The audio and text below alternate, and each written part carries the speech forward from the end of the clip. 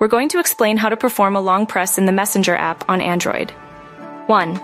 First, open the Messenger app on your Android phone. 2. Locate the chat or message you want to interact with.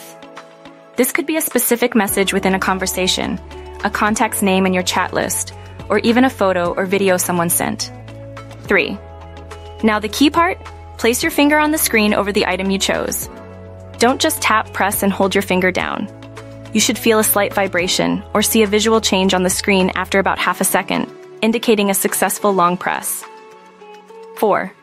Once the long press is registered, you'll see a menu or options appear. These options vary depending on what you long pressed. If you long pressed a message, you might see options like copy, reply, forward, remove, add reaction, star, or search messages. 5. If you long pressed a contact in your chat list, you might see options like create shortcut, mark as unread, mute notifications, or view profile. 6. If you long pressed a photo or video, the options might include save, share, or view. 7. Simply choose the action you want to perform from the menu that pops up. For example, if you want to copy a message, select copy and then you can paste it elsewhere. If you want to forward a message, choose forward and select the recipient you want to send it to. 8. Remember, the exact options available depend entirely on the item you long pressed. Experiment.